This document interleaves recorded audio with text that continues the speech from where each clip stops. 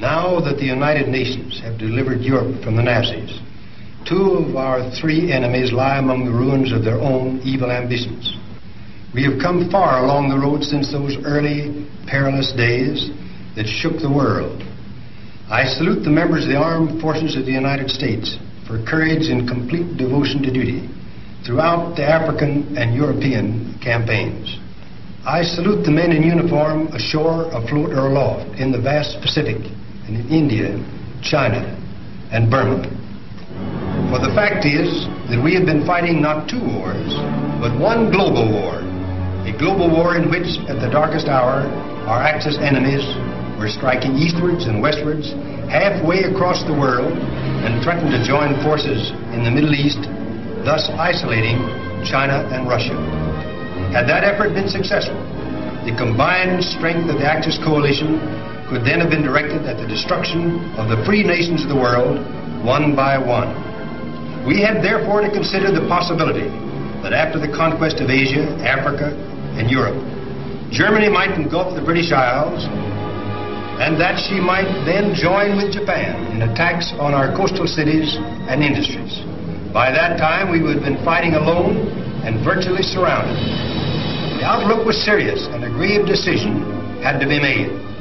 Therefore, our strategy was, first, to prevent at all costs the junction of Germany and Japan, and second, to crush them one at a time.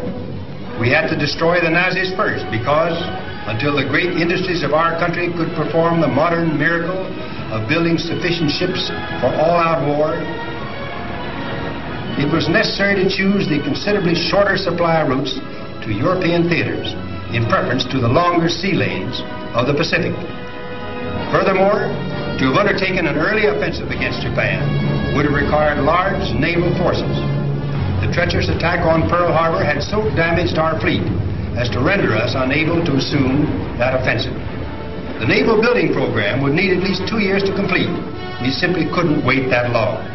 In Europe, we had hard-fighting allies already at grips with the enemy.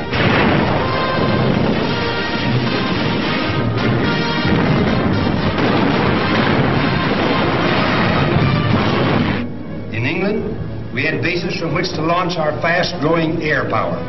But in the Pacific, we had no air bases near Japan and no strong allies, however brave. But most important of all, America immediately had to commit its major forces to the European theater because at that time the Axis partners had Russia and Britain on the ropes. If we had concentrated on Japan and defeated it, we then might have been confronted with a Germany that either had defeated Russia and Britain or at the very least had become so strong as to be almost impregnable to our delayed attack. Particularly if the enemy had gained possession of the British and French fleets, we then would have faced long years of constant wars. Thus, we made the choice: hold in the Pacific, attack in Europe. First, we would attack Germany from the air. Then we would invade Europe and destroy the German armies. True, with our allies, we won the Battle of Europe. But without the heroism and sacrifice of our Pacific naval, air, and ground forces, under splendid leadership, the success that now shines upon our banners in Europe would not have been possible. Our Pacific troops fought and held back a savage foe so that we might concentrate the full fury of our offensive power against Nazi Germany.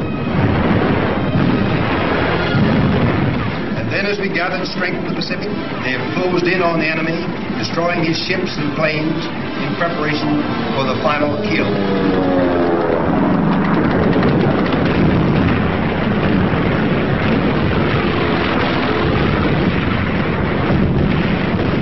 Won the Battle of Europe. But the war, the global war, will not be won until we have exterminated Japanese military power. The Japanese of Pearl Harbor, of Bataan, Corregidor,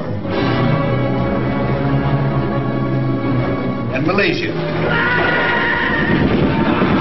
Japan committed to 100 years of war and sacrifice if necessary. We are prepared to lose 10 million lives in our war with America. A Japan committed to world domination or to death.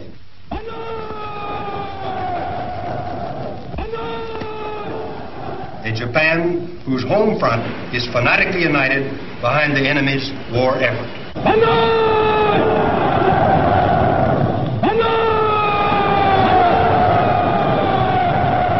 Now, together with our allies, we shall concentrate devastating power against this treacherous enemy and rid the world permanently of this menace of barbarism. We can do this if every American, in or out of uniform, keeps in heart and mind the plain fact that we will not have won this war, nor can we enjoy any peace until Japan is completely crushed. 2 down and 1 to go.